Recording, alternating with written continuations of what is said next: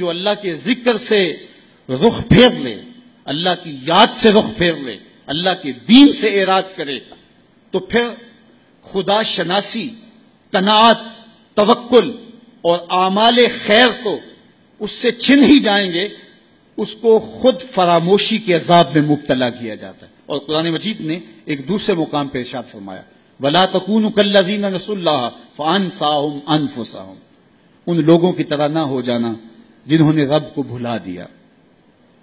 وہ بھول گئے، اپنے رب کو بھول گئے، غفلت ایسی طاری ہوئی، سویر سے لے کر شام تک اور شام سے سویر تک دنیا دنیا اور دنیا ہی مقصد حیات بن گیا۔ دنیا میں آئے کس لیے تھے، مقصد کیا تھا، بھول گئے۔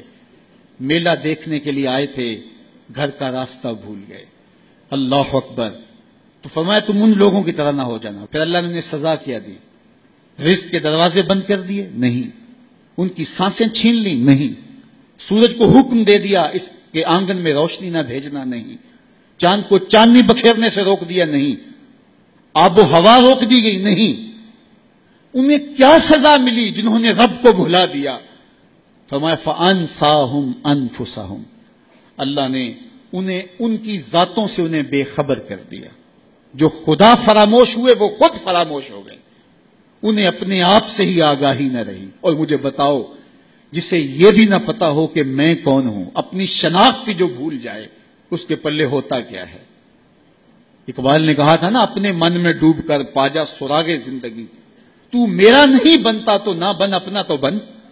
اللہ فرماتا ہے جس نے رب کو بھلا دیا، تم یہ نہ دیکھو اس کے بنگلے کتنے ہیں، یہ نہ دیکھو اس کے پاس کوٹھیاں کتنی ہیں، یہ نہ دیکھو اس کی چمکتی ہوئی کتنی لمبی گاڑی ہے، یہ نہ دیکھو کہ عالی نسب ٹاؤن کے اندر اس کا گھر ہے، یہ نہ دیکھو اس کا بینک بیلنس کتنا ہے، ہاں یہ بھی نہ دیکھو اس کے پاس وزارت کا قلم دان ہے، یہ بھی نہ دیکھو کہ یہ وزارت عظمیٰ کی کرسی پہ بیٹھا ہوا ہے، یہ بھی نہ دیکھو کہ اقتدار کی مستق پہ جھولتا ہے، یہ بھی نہ دیکھا ہو کہ یہ ڈائس پہ کھڑے ہو کے نعرے لگاتا ہے، لوگ آگے سے جواب دے کے واہ واہ کے ڈونگرے برساتے ہیں۔ کہا اس کی قمیض کے پیچھے لکھا ہوا ایڈریس پڑھ لو، فَأَنسَاهُمْ أَنفُسَهُمْ، یہ وہ شخص ہے کہ جو اپنا پتہ بھول چکا ہے، جسے پتہ ہی نہیں کہ میں کون ہوں، اس دنیا پہ آیا کیوں، جو آ کے بھول گیا ہے، اسے گھر کا رستہ ہی نہیں مل رہا، اور یہ بھاگا پھر رہا ہے دنیا کے اندر۔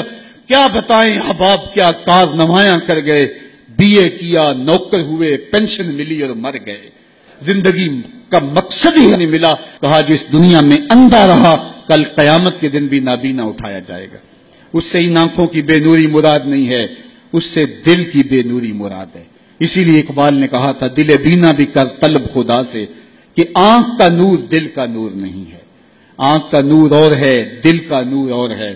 تو ہم دنیا کی مادی چمک کو دیکھتے ہیں، میرا مالک کہتا تمہارا دل ستھرا ہونا چاہیے، تمہارا منہ کالا ہو تو کوئی بات نہیں ہے، دل کالے نالوں منہ کالا چنگا، جے کو یہ رمز پچھانے ہو۔ اصل تو دل کی پاکیزگی ہے، اور دل رب کے ساتھ وابستہ ہو، اس کے رسول کے ساتھ وابستہ ہو۔ تو جس نے اللہ کے دین سے رخ پھیرا، اعراض کیا، تو پھر اس کا نتیجہ کیا ہو کہ اس کی زندگی تلخ ہو جائے گی۔ اس ویڈیو کو شیئر ضرور کیجئے، ہو سکتا ہے آپ کے ایک شیئر سے یہ بات کسی کے دل میں اتر جائے۔ جزاک اللہ۔